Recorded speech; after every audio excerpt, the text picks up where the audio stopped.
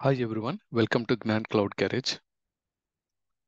In this session, I'm going to talk about what is being delivered in VMware Cloud Foundation, in short form VCF 5.0. 5.0 is the latest version VMware released recently few months ago. And here are the common icons we use for VCF, VMware Cloud Foundation. As we're aware, VCF is a combination of VMware SDDC stack. SDDC means software defined data center, which includes vSphere, virtual SAN, NSX, and also ARIA suite, or we call it as formally vRelay suite. Okay, and VCF, we can also sometimes use this icon. Reason is VCF, it supports perpetual licensing as well as cloud edition. Generally for on-premises, we may use this logo, and for the cloud editions, we may use this logo. But anything, there is no specification. You can use based on our flexibility and customer's choice. Okay. Now, before jumping to the what is being delivered as part of VCF, first let's quickly recap VCF overview. So as we are aware, VCF is a combination of SDDC stack. It includes SDDC manager and mainly server virtualization product ESXi. And to manage ESXi, we have vCenter server, and for storage virtualization virtual SAN, and for network virtualization NSX.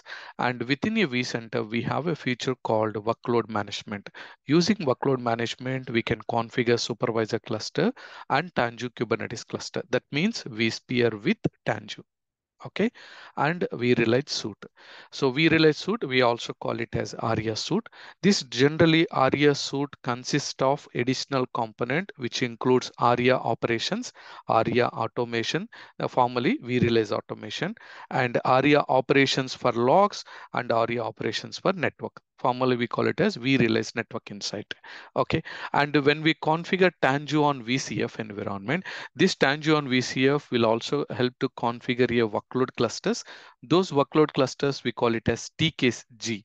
TKG means Tanzu Kubernetes clusters. And when we have NSX environment, we can also configure vSphere pod. Okay, that is native vSphere pod. Pod means it contains either one container or more than one containers. Okay, multiple containers, we call it as a pod. And normally we have within our VMware VCF environment, we have traditional virtual machines. So all the TKC, pod, and VMs we can run concurrently on this VCF platform. Okay, and VCF provides a wide-ranging hybrid cloud platform. Why we are saying hybrid cloud platform is we are not only, as I mentioned, we have a two types of licenses, perpetual and cloud edition. So perpetual means generally we may use in within our data center and edge locations. When it comes to hyperscaler, that is nothing but a cloud edition. So bringing the cloud model in VCF as well. And the cloud model means either we can use a private cloud or we can use a hybrid cloud. Okay, and that's the reason I mentioned VCF provides a wide-ranging hybrid cloud platform for both traditional enterprise and modern applications. And based on proven comprehensive software-defined stack, that means SDDC, including vSphere, vSAN, NSX, vSphere with Tanzu, ARIA suite, and VCF provides a complete set of software-defined services for compute, storage, and network. Okay, and also container as well as cloud management. All these features, it is included in VCF. Okay, and VCF, as we are aware, VCF have a two types of architecture. One architecture, we call it as a consolidated architecture. So consolidated architecture means within a one rack, we have a ESXi host. So minimally to configure consolidation architecture, we can use minimally 4 ESXi hosts. And this consolidation architecture generally recommended for a small customer infrastructure size environments.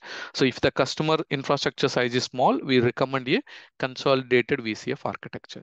And within the consolidated architecture, remember minimum we should start with the 4 physical physical ESXi host, and then we can configure a management domain and management resource pool, workload resource pool. Because we are not configuring a separate vCenter, we are configuring within a vCenter, we can configure two different resource pools, and one resource pool dedicated for management infra VMs, and workload means that is all related to the our customer enterprise applications.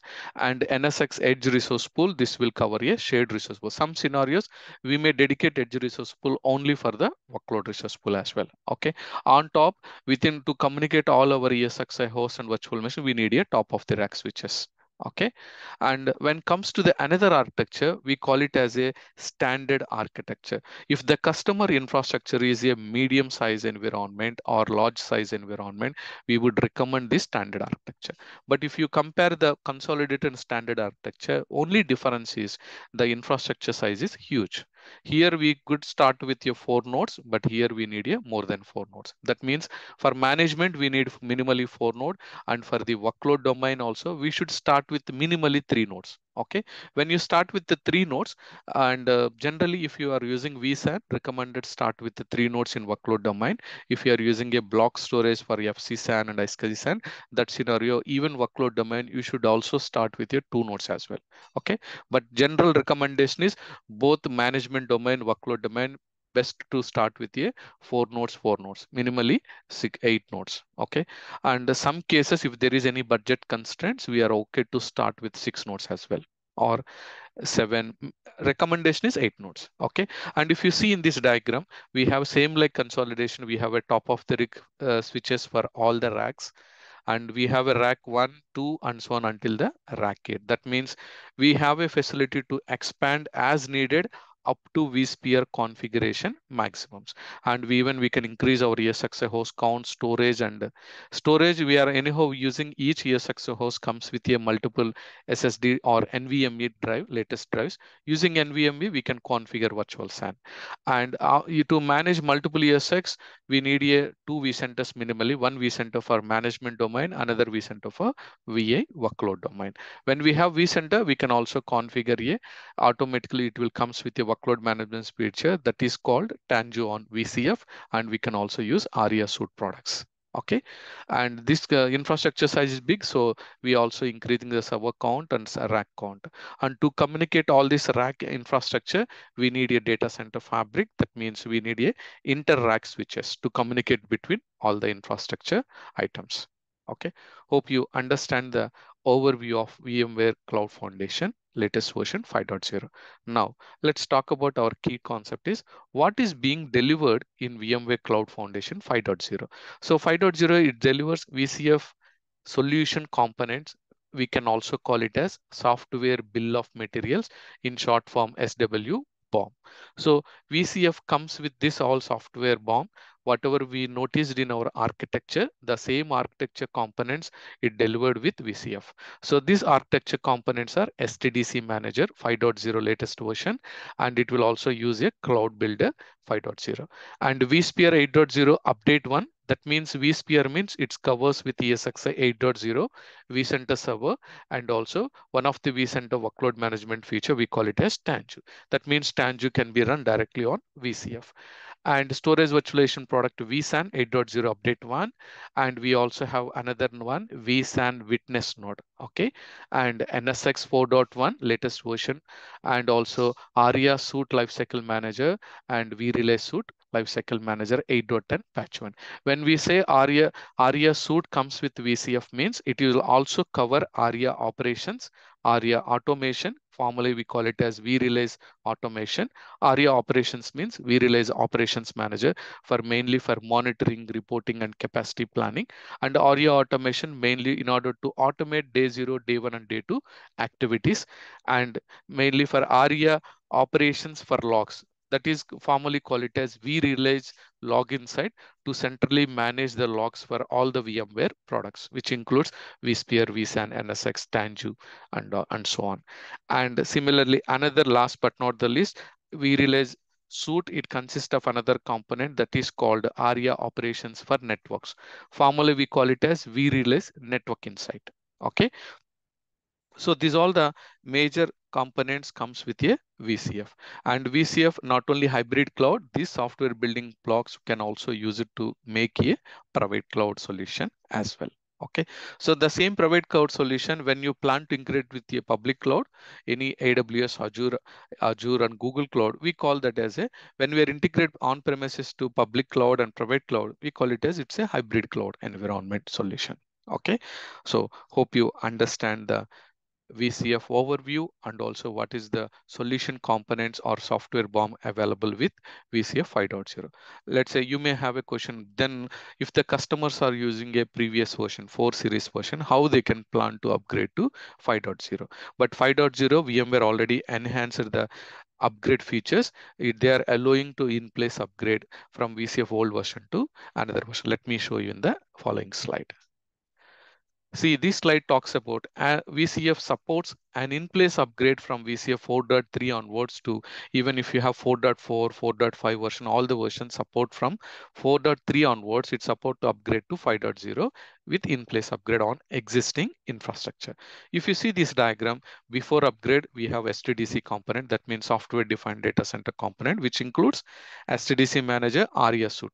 Suite means, remember, it combination of multiple products like ARIA operation, automation, ARIA operation for logs, ARIA operation for network insight, and also another component is identity management and works, or in other words, we call it as workspace one access. Okay, all these components within the 4 series and even vSphere and vCenter in 7 series, when we initiate in place upgrade, this SDDC manager workflows will run within our SDDC infrastructure and it will upgrade it to latest version.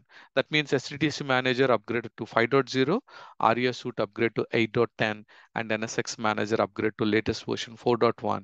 vCenter and ESX also upgraded to 8.0 update 1A. A is nothing but a latest patch. Okay, so this is how we can plan for a individual upgrades. And even during the individual upgrades, there are some scenarios. Some customers, when we plan to upgrade from 4.3 to 5, some organization they have a internet access, so that means there will be no issues when we planning to do a in-place upgrade. But some scenario, the customers are using a, like some organization, they are using a dark site environment. Dark site means generally they do not have a direct internet access. So that scenario, VMware is providing a one product that is called bundle transfer utility. Using VCF bundle transfer utility, when we don't have a internet access or dark site, we can use that method to upgrade from old version 4.3 to latest version 5.0.